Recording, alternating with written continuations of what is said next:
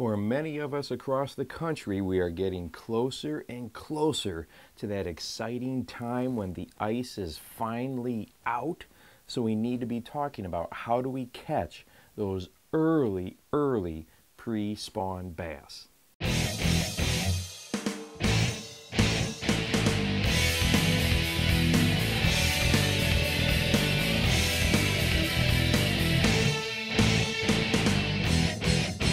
Hi there, welcome to the Bass Fishing Life. I'm your host, Steve Rogers. Before the video gets going, make sure that you hit that subscribe button and punch the notification bell. We have videos uploaded 3 times a week on Sundays, Tuesdays, and Thursdays. Thank you so much.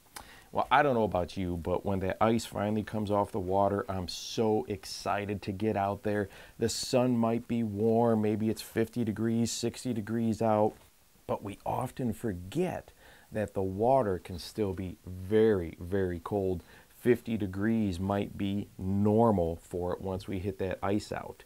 So we need to think about how do we approach fishing the early pre-spawn before we start to see a lot of those fish go ahead and come up real shallow. So we're not sight fishing yet. We aren't taking a trolling motor going down the bank and seeing bass all over the place. We're still real early in that pre-spawn. So how do we approach that situation and put ourselves in a good place to come out with an excellent day on the water? The first thing that I like to do when I'm approaching my bass angling that time of year is I like to think about the water as a spot within a spot. So let me explain. If I'm fishing a great big huge reservoir that is just massive, like a Lake of the Ozarks, let's say, I'm going to go ahead and take a look at the area I'm going to be fishing, wherever the boat ramp is in that general area, and I'm going to try to pick a mini lake within that bigger lake. So I might focus on one particular cove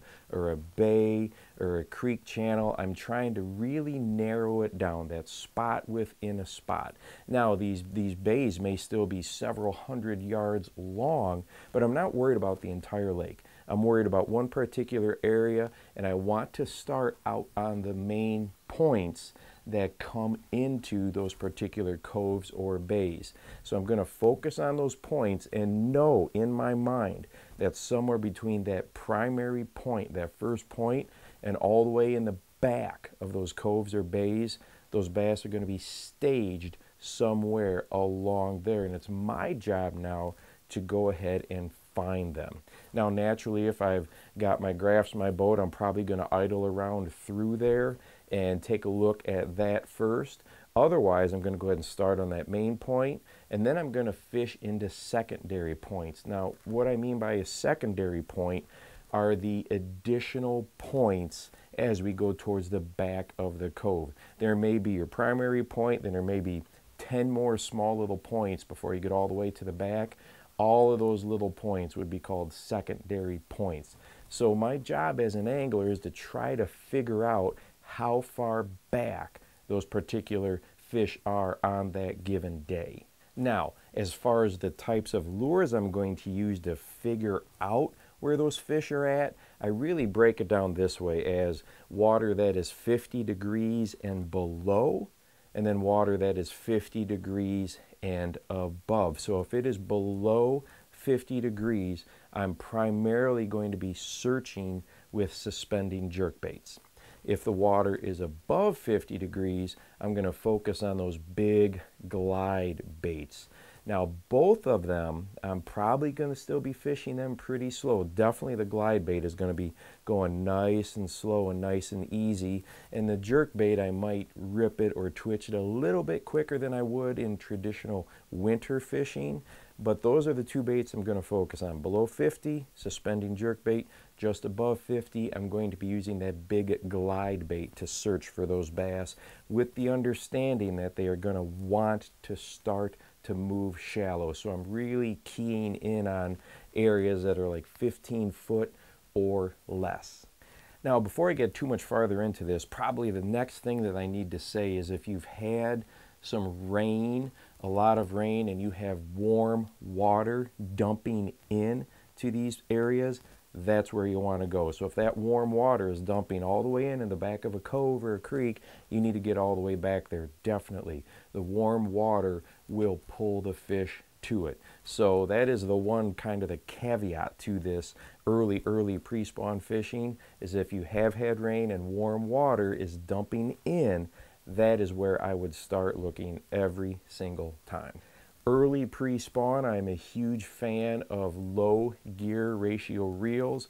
Definitely on the glide bait, a low gear ratio reel is a huge plus. But even on the jerk bait this time of year, I don't want to be moving that thing too terribly quickly. Now we know that a suspending jerk bait, you move it on a slack line, but I still like to just have a low gear ratio reel on all my rods. It just helps me as an angler to slow down. If I run across some of those cold front situations, high pressure situations, I might move away from the jerk bait and the glide bait and try some more traditional, your Ned rigs and shaky heads down deeper on the bottom. But constantly in the pre-spawn, I'm always thinking those fish are wanting to move up. They're wanting to go ahead and come up.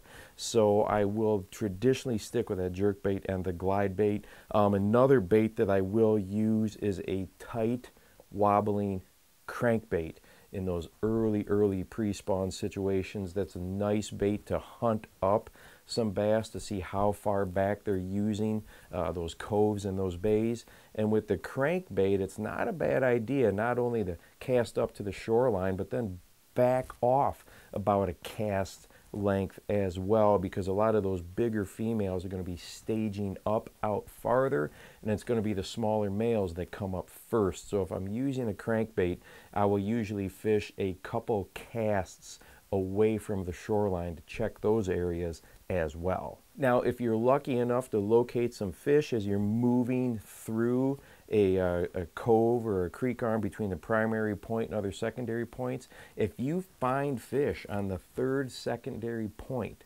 in a particular arm or branch of a lake or reservoir, that is usually a repeatable pattern. So you can take that pattern and move it around to other parts of the lake. Go ahead and skip right by that primary point and go back to that third secondary point.